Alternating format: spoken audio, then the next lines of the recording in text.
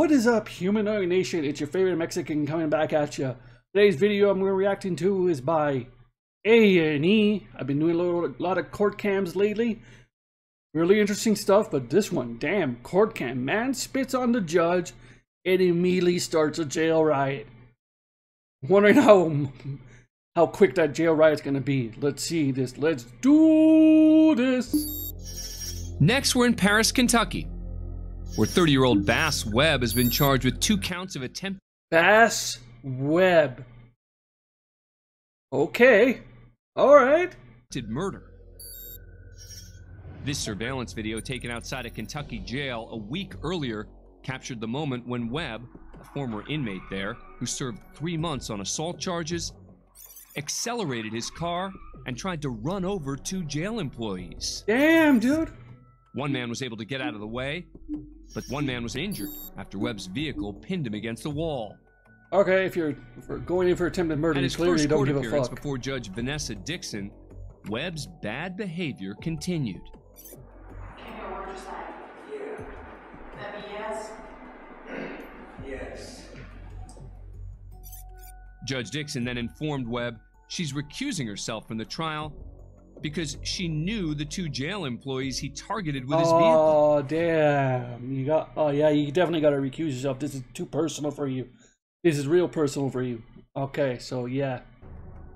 Matters, no one have one trial this case, or have any further proceedings, or I have to see you for one further step. Except for the mere hearing next week. Oh. Watch again, as Webb literally spit on the judge. Ew. Charge him. Beat his ass. But this incident is far from the last time Bass Webb will spit in the face of the law. While waiting to go to trial, he and 4 other inmates incited a riot inside the Fayette County Detention Center. Okay. Good clickbaiting guy. He spits on the judge. I thought he was gonna spit on the judge. Okay, I'm stupid. You had to go to jail to start a jail riot. I am not myself today. I'm really stupid. Never mind.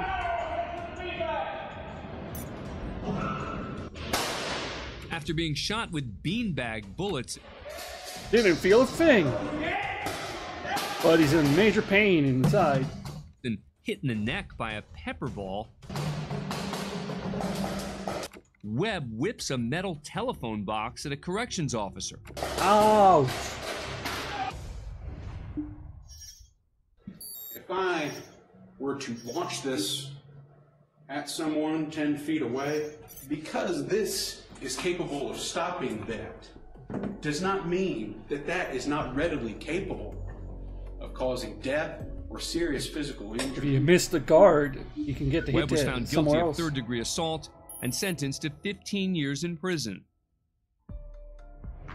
And for his attempt to run over the 2 jail employees, he was later found guilty of 2 counts of attempted murder and got an additional 37 years. Bass Webb was facing a total of 52 years behind bars. Damn! More disturbing accusations were on the way. While incarcerated, he was charged with the unsolved murder of an ex-girlfriend. Facing a possible death sentence if convicted at trial, Webb pled guilty to the murder and got an additional 50 years. This guy is never coming out of jail. Now, 5 years later, Bass Webb is back in court yet again after being charged with the murder of a different girlfriend. Oh, you're wearing glasses now? Trying to look more sophisticated? Yeah. And nearly a decade earlier, a cold case came back to haunt him after a jailhouse tip led to the discovery of the woman's remains. This time, as he's let in, he reveals a new sinister look that shocks those in attendance. A closer look at Webb's recent head tattoos reveals a demented murder hit list. Damn, It reads, "Those that must die, all judges." All kill rats. All cops. The media.